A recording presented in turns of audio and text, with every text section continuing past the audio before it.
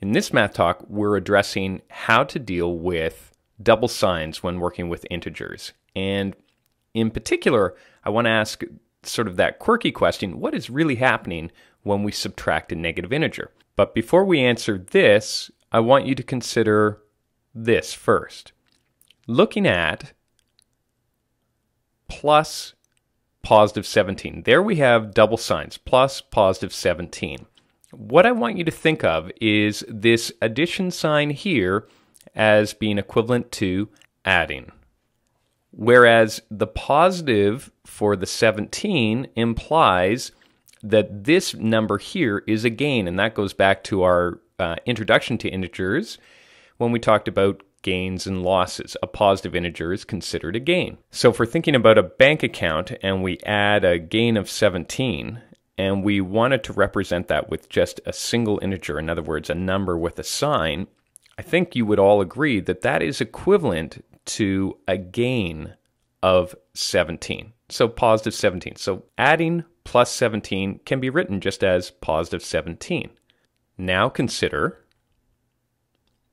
adding a negative 17. So once again, the plus implies adding, and the negative 17 now implies a loss. And I don't think there would be any debate again if we were to add a loss of 17. For example, if you're a company and you have a loss of 17, you add a loss of 17, well, that's equivalent to a loss of 17. All of this seems pretty obvious, but what I'm trying to get at is the fact that we can condense the two signs, the plus followed by the negative, into just a negative.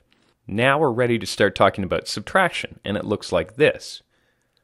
Now consider what happens when we try to subtract positive 17. In other words, the subtraction I want you to regard as removing. And the positive 17 we've already said is a gain.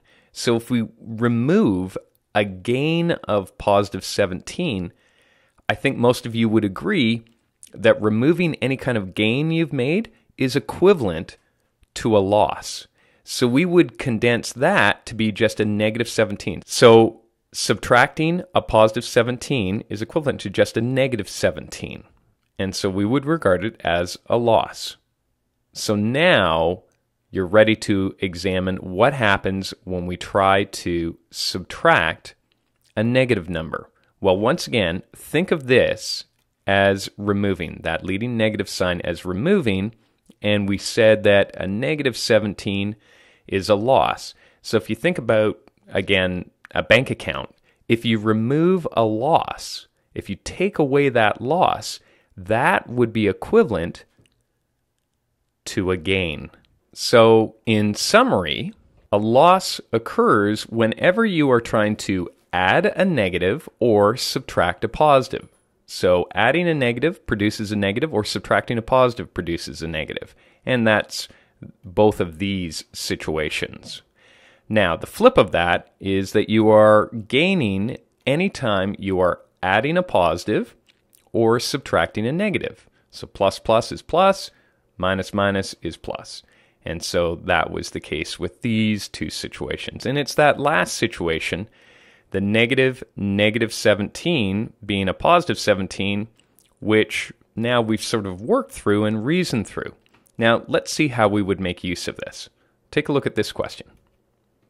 Write with single signs and then evaluate. And my expression is plus negative 10 plus positive 15 minus positive 11 minus negative 3. I'm going to do this one at a time. I look at that plus negative 10. The plus negative, which is adding a loss, I summarize or I reduce to being just a negative 10. As a loss, it's a negative 10. The plus positive 15, that's adding a gain. I regard that as just a positive 15. Again, two signs that are the same end up being positive. Now on to subtract positive 11. Well, that's removing a positive, and so, or removing a gain, and we regard that as a negative 11.